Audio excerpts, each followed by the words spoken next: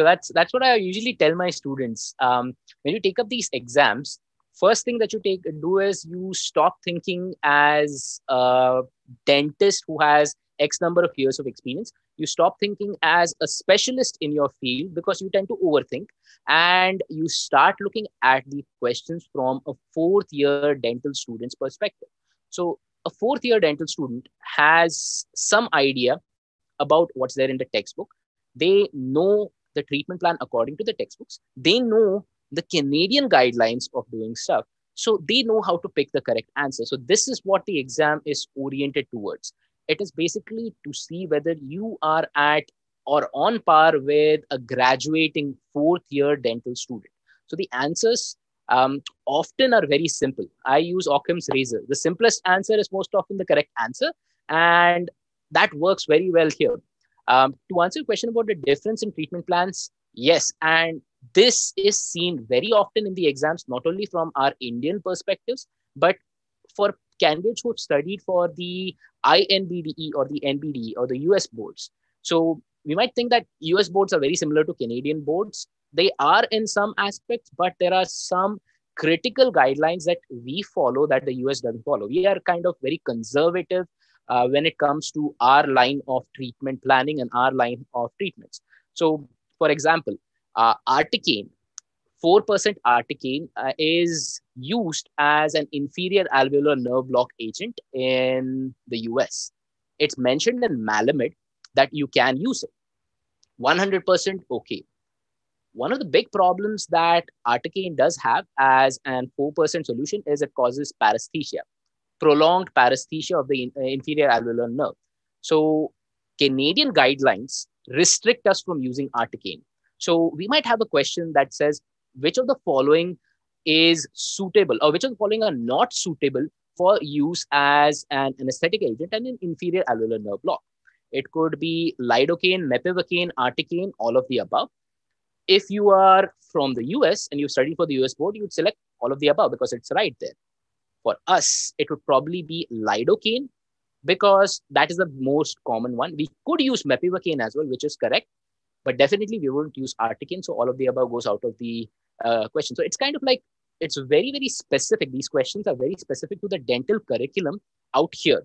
And that's the thing. Canadian grads have that advantage that they know exactly what the dental curriculum is. They know exactly what their guidelines are. So they do slightly better in these exams. And as we come from different countries, we just need to keep in mind what is the question being asked, why is this question being asked, and what is the answer in the Canadian perspective, not the US perspective, in the Canadian perspective.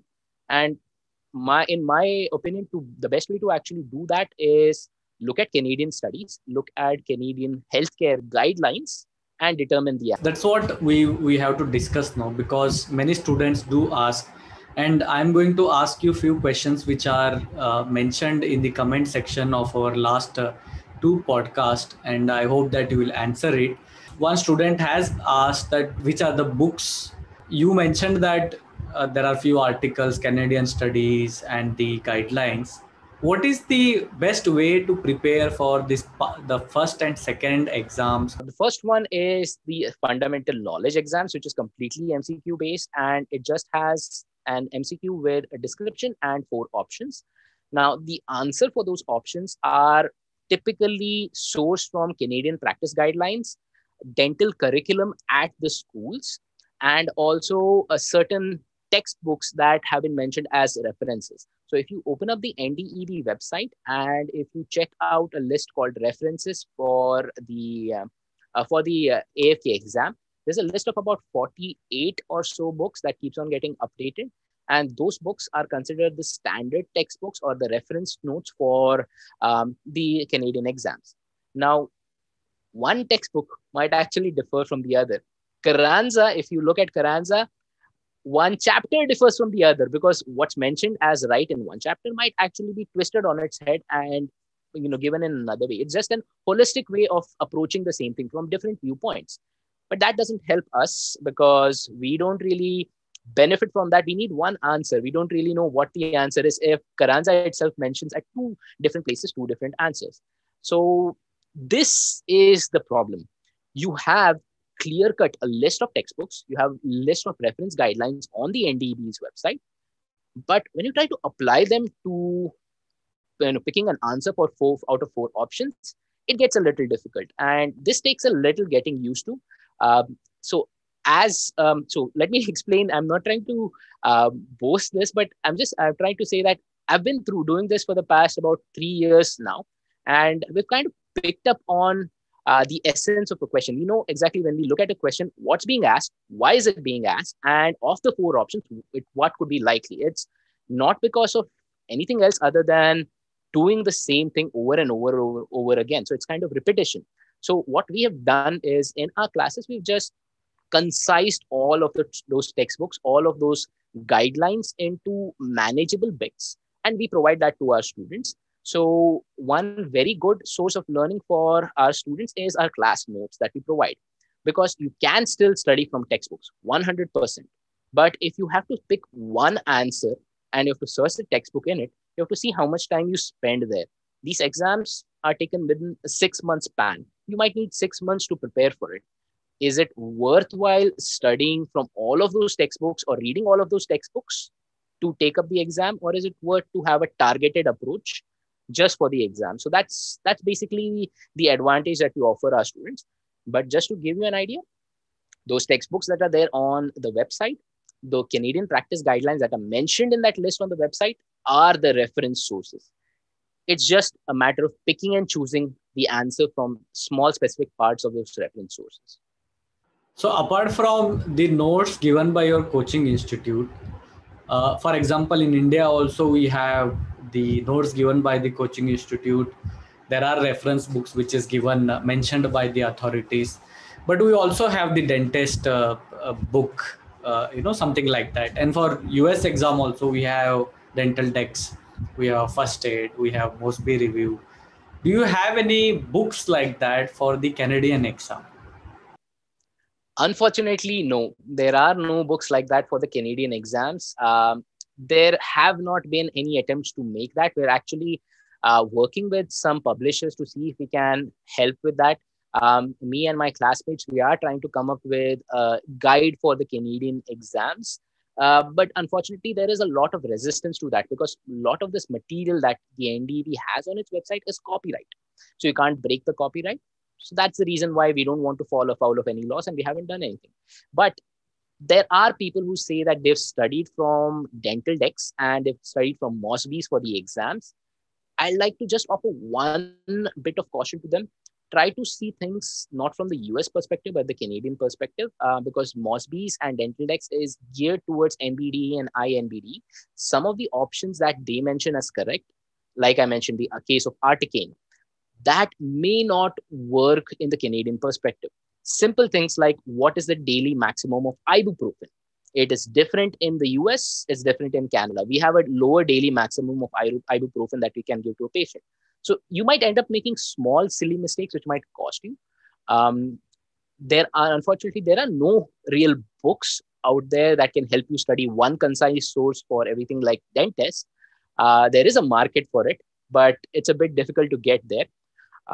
Now, if you want to study, you'll have to collate all of these articles. You'll have to collate all of those textbooks, try to study from there, try to study from the release question bank. That's the best way to do it if you are not taking any external coaching.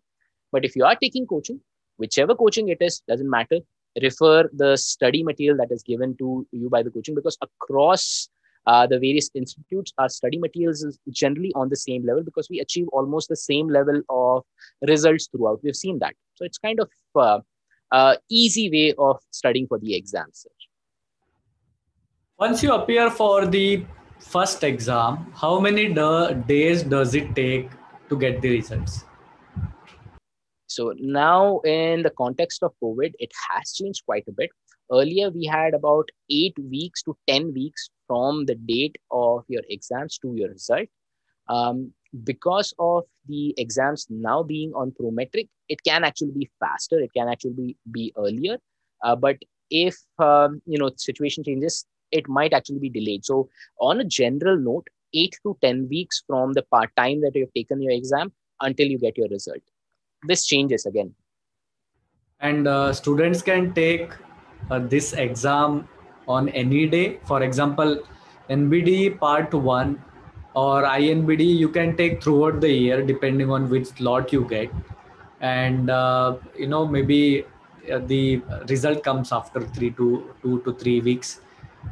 Is it similar in Canadian exams? Unfortunately, no. The NDEB exams, they are taken twice a year. So they usually conduct it at 2 times. One is in August, the other in February. So it's taken twice a year in 6 month cycles. You just get 2 dates, okay, each time you apply. So maybe one day before or one day after, depending on the time zone. So it could be February 2nd and 3rd, depending on the time zones that you are taking up the exams in. And it could be August 7th or 8th. Usually it is done on the first week's Saturday. Usually it's a Saturday that the exams are taken up. And will everyone get an opportunity to appear for this exam, since it only happens once in 6 months? Yes. So now therein is the rub. Past couple of, about a year since COVID hit, the number of applicants that have come in have been really high. NDB is kind of taken a longer time processing their applications, but it's understandable from their end. And they weren't able to conduct the exams due to the lockdowns as well, due to COVID. So what's happened right now is there is a huge number of students waiting to take up the exams. So the moment the exam registration goes online, it just gets booked out. Usually, I don't know if NDB releases this statistic, but from what I hear, it is about 1,500 to 1,200 students who are allowed to take up the exam in one attempt, as in February. I don't really know the numbers because it's not made public, or it may be made public in one of NDB's releases, but I don't have the hard numbers myself. It's my estimate that about 1,200 people take up the exams every cycle. So it is very competitive. You have to be on the applications the moment the application, that email comes in that the exam is open now, registrations are open. You have to have your payment source ready and get the registration done, because it is very competitive. I've heard situations where the registration gets booked out within about 35 minutes of opening. It sells like hotcakes, unfortunately. How much time a student has to read? Now let us think about think like an undergraduate student. How many months he would require to appear, for preparing this exam, with coaching or without coaching? It depends primarily on how in tune with your subject you are. It depends on how much experience you've had with such similar exams. I can give you my example. When I took up the exams, I actually studied for about 3 months. I did take up coaching with DSTC, and I teach there now. But when I took up the coaching, I was actually working full time at another place. So I studied for about 3 months before I took up the exam. Uh, I know people who study for 6 months and take up the exam, because that's how the coaching cycles are. We basically focus on teaching the maximum amount of the material in that 6 month period, so that you are ready to take up the exams. Our focus is on teaching rather than anything, because if you know the concept, you will be able to answer the questions. That's what we feel when we teach. So Now, with coaching 6 months for one generally, exam, for one exam. Generally. Absolutely, yes. So for the AFK exam, 6 months is the time duration that we set. And that is more than enough to take up the exams, pass, and get a good score. Especially if you follow through with the process, if you are, in tune with the subjects that are being offered, the materials that are being offered. Now, if you study on your own, there is no reason to say that you can't do it. You should absolutely, if you feel that you can, you should absolutely try it. And if you do that, 6 months may be adequate. Maybe you might need some additional time, maybe a year, but you still can do that if you put in your mind to it. So there is no reason to say that you have to join a class. It's a It is personal choice. subjective. It depends It on is the student also. absolutely 100% subjective, depends on your capacity. But the advantage that you have, even if you know your subject, the advantage that you have if you join a class is you just get targeted coaching, you get targeted training. You don't have to worry about everything that's out there and trying to sift the answers through that huge volume of study material. You know what to look for from where, and you know your concept, so you can answer any question that comes around it. So I've actually trained students who were really good in what they did. They had what it took to take up the exams by themselves, but they went for our coaching just because they wanted to get an additional edge, and they've scored in the high 90s with that. So Yeah, here, since you have mentioned the score, I have two questions. One is what is the minimum score which one should get to? For example, NBDE, there is no scoring; it is pass or fail. But they say it is more than 75. I'm really not sure about INBDE now, but that is how NBDE Part 1, Part 2 was there. And the second question was, if you fail once in one exam, you have to wait for 3 months before again giving the attempt to the second, again the same exam.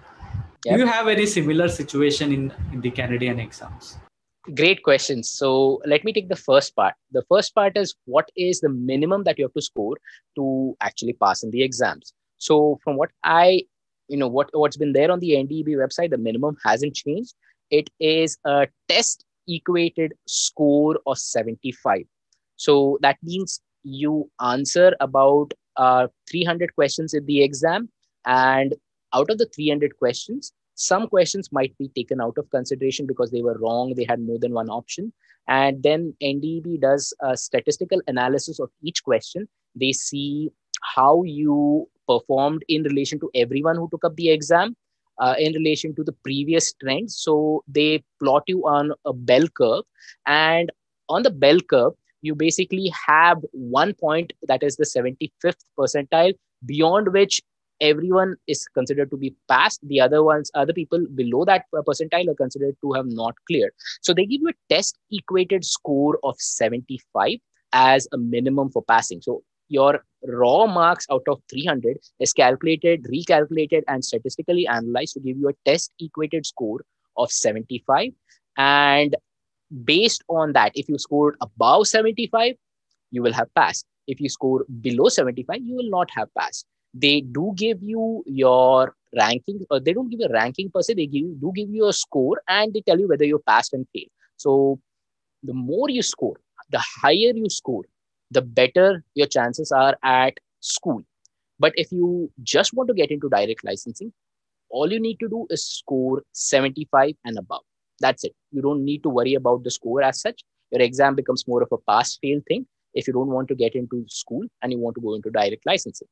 Now, as for the wait time, there is no wait time. If you haven't cleared your exams, there is no wait time to retake the exams. So I know people who apply for the exam, and who, for some unfortunate reason, they didn't clear, they could reapply to the next cycle. So they took up the first exam in August. They weren't successful there. So they reapplied for the upcoming cycle to take up the exam in February, and you can go. So there's no cool down period, or there's no waiting period for the exams as such. And Hope is that there answers. is there there is another one very important question. Sure. In the US exam, I hope I'm recollecting it properly, that if you fail 3 or 4 times, then you may have to wait longer period, maybe 1 year. Initially it is 3 months for each attempt, but after 3 to 4 attempts, then you will be allowed to take the exam after 1 year. Do you have any such rules here? Like you have only maximum 3 attempts or 4 attempts?